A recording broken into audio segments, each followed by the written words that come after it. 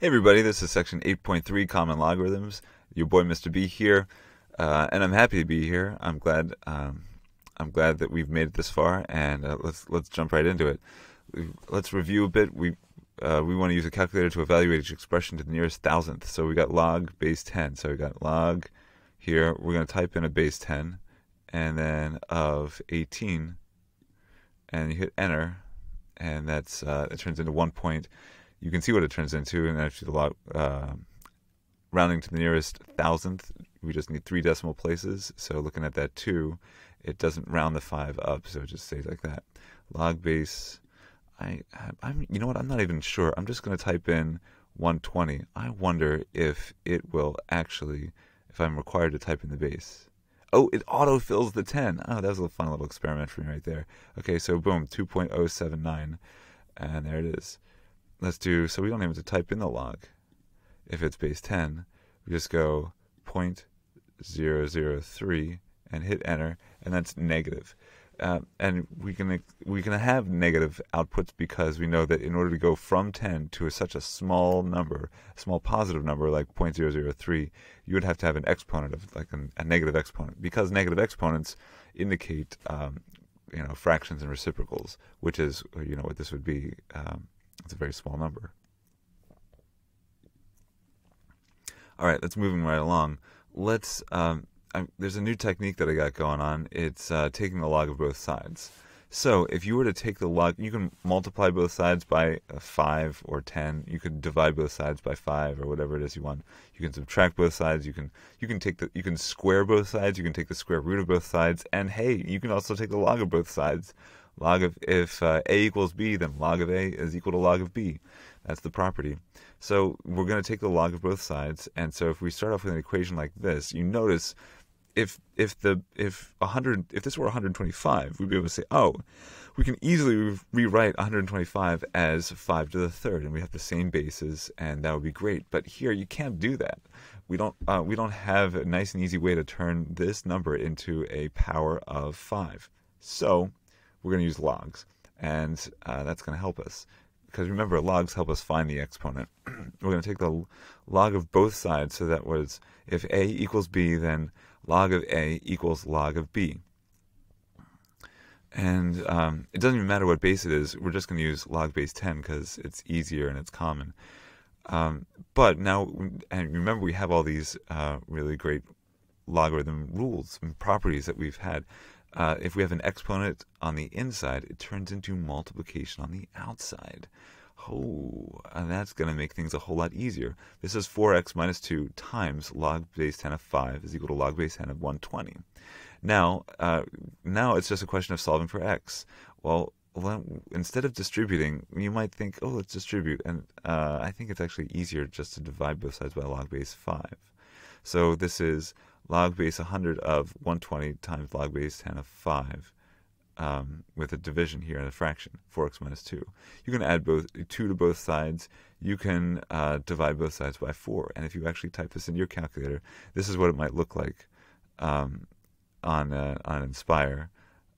On an Alex, you would do something very similar.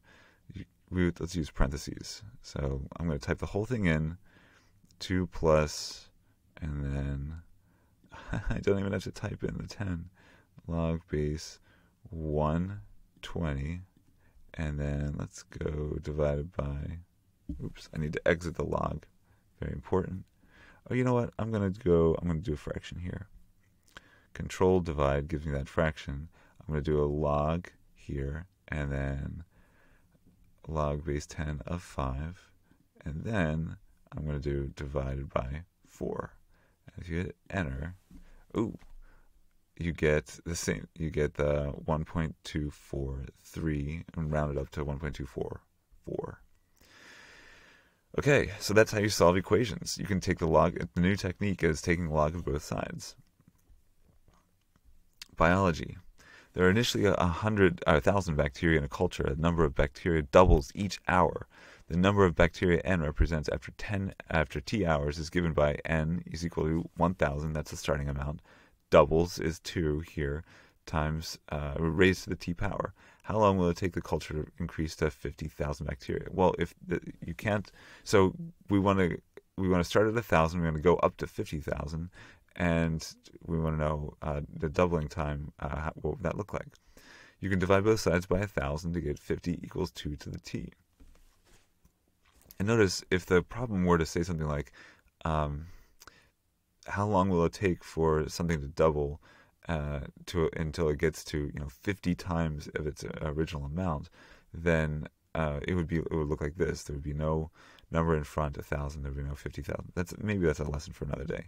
We got 50 equals 2 to the t, and so 50 is not a number you can easily turn into base 2. If it were 16, then that would be great because 16 is 2 to the 4th. If it was 32, that's 2 to the 5th.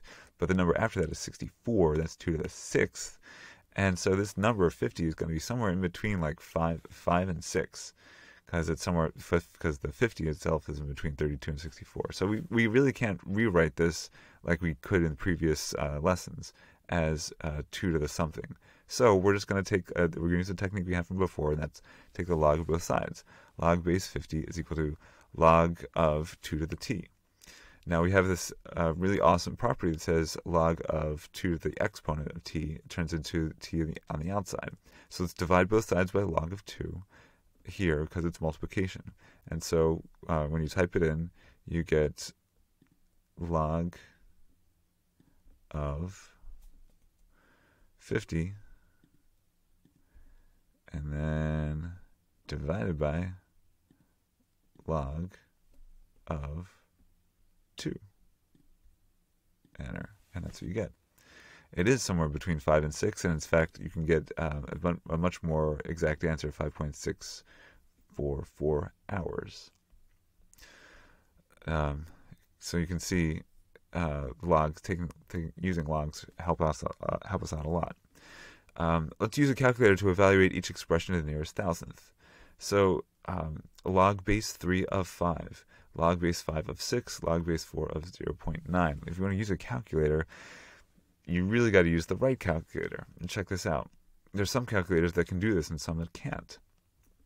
Now, you know me, I love me some Desmos, and so you just type in log base 3 of 5, and ching, yes, it gives you the right answer, 1.46. No hassle, no mess, no fuss.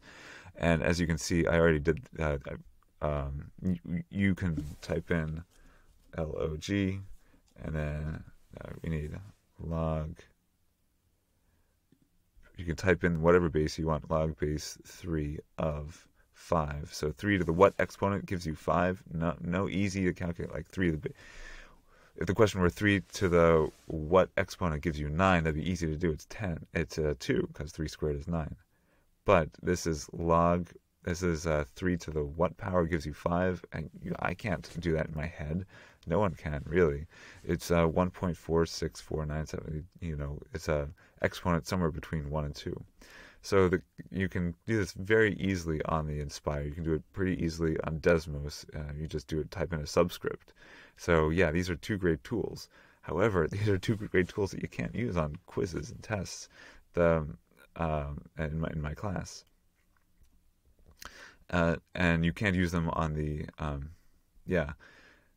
And similarly, if we wanted to do this on the MacBook, scientific calculator here, it gives you only log base 10.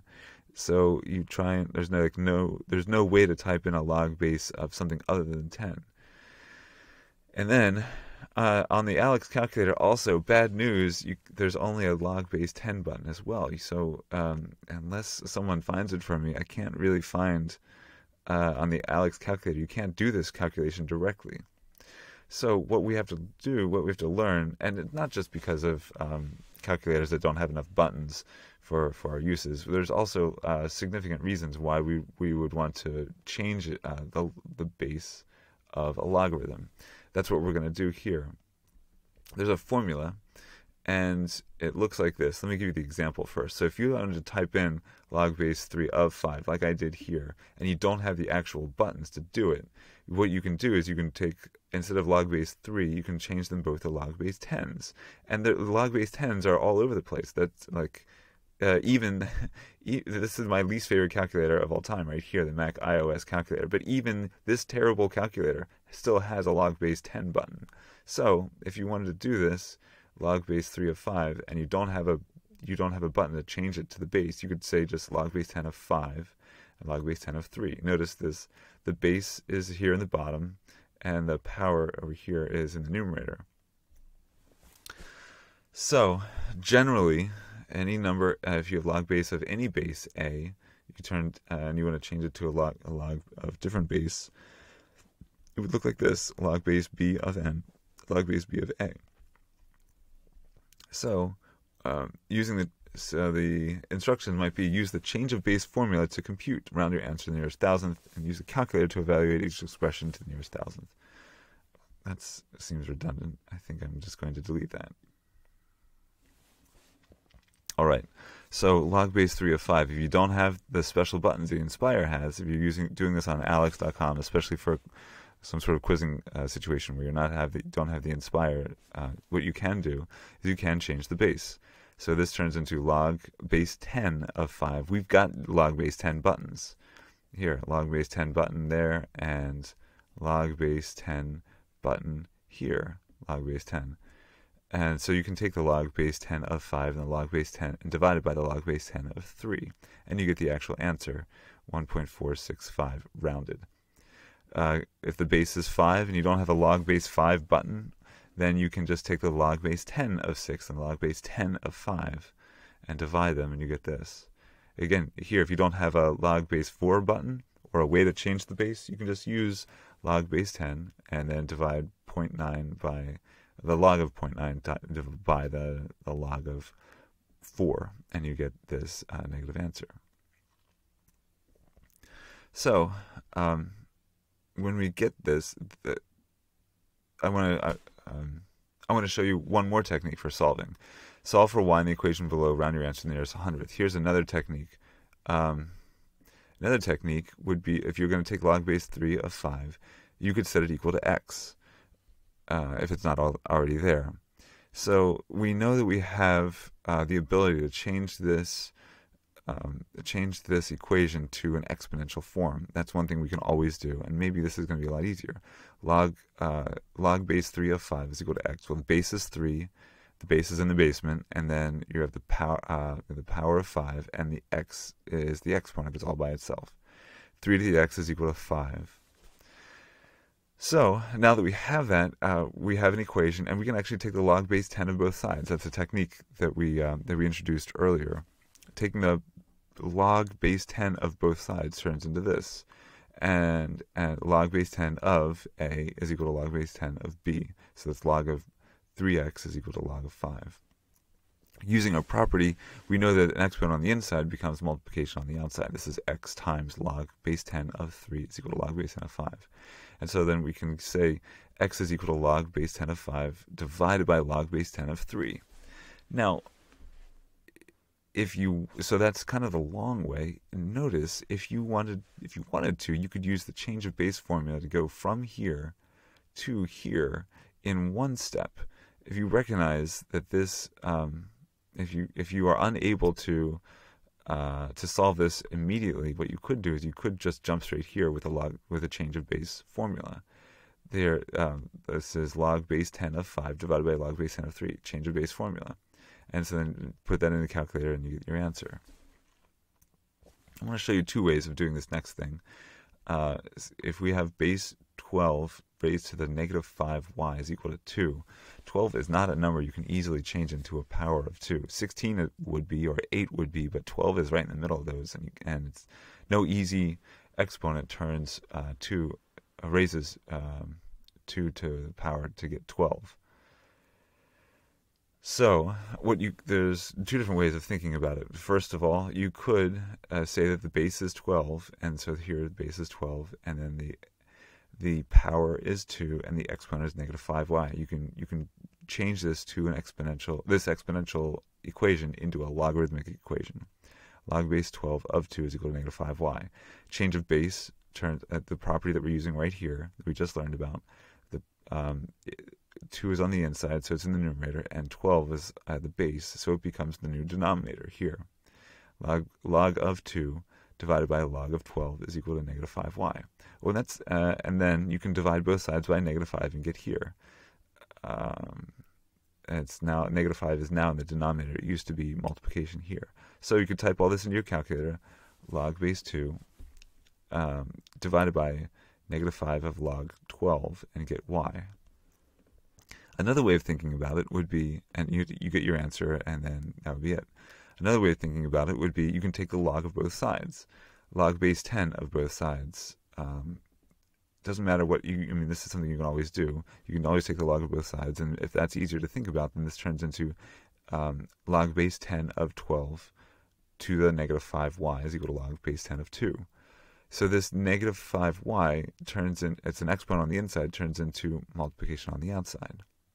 So we have y here, and we need to get y all by itself, so you can divide both sides by log 12. You can divide both sides by negative 5, and in any case, you get back to this expression as well. Let me show you how to type this into your calculator. I'm going to do a big fraction bar, and then I'm going to type in log of 2. Oh, it doesn't like that. We've got to do control log base 10 of 2. All divided by negative 5. I should do the negative symbol here. Negative 5 times control log base 10 of 12. And I'm not going to hit the, I'm not going to hit it here, but I am, so I'm going to invite you to type this in and calculate it yourself. And before I move on, I'm also going to say that my favorite flavor of egg and cheese sandwich on bagel is going to be blueberry egg and cheese.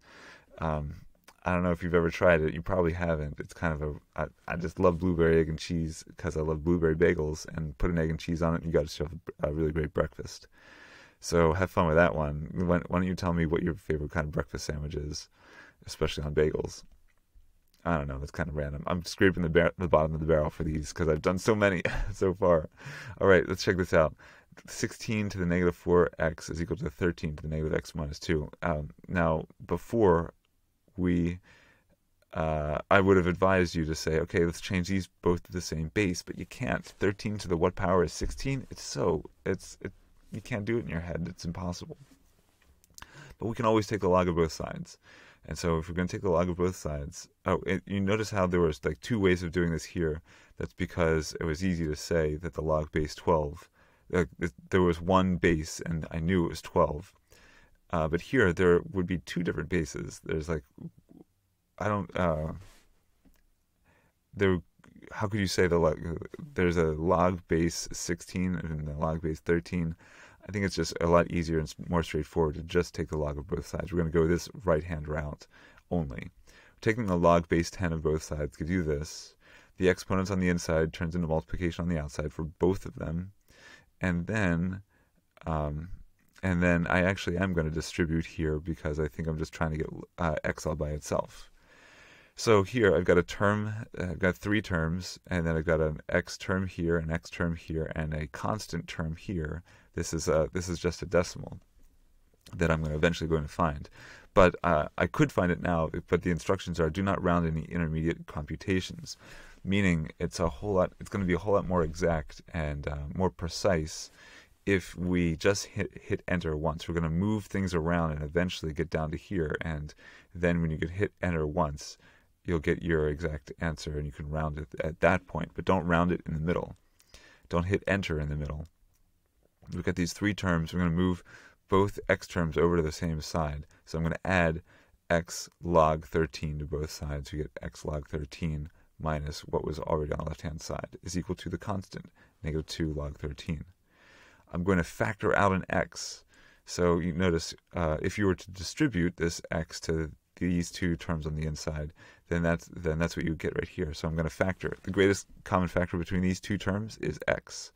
And so the leftovers are log 13 minus 4 log 16 is equal to the same thing over here. Then I'm going to divide both sides by what x is being multiplied by. And so we get x is equal to negative 2 log 13 divided by log 13 of minus 4 log 16. This is how you type it in. Let's control clear that. and I'm going to type in control divide by to give me a giant fraction. I'm going to type in the negative button here, -2 control log of right arrow 13, and I'm going to go down and I'm going to do control log exit that 13 minus, I have to exit I have to go outside, minus 4 times control log exit the base 16. Enter. And we get approximately 0.601719. To the nearest hundredth, that's just going to be 0.60. So the big idea, when you're solving exponential equations of different bases, you've got you can find opportunities to do a couple different things. Number one, you could always take the log of both sides. Number two, you could always use the change of base formula. Or number three, you could always change between exponential and logarithmic forms. Those are three techniques that we're going to use interchangeably to solve equations. I hope you enjoyed that. Thanks for sticking with me.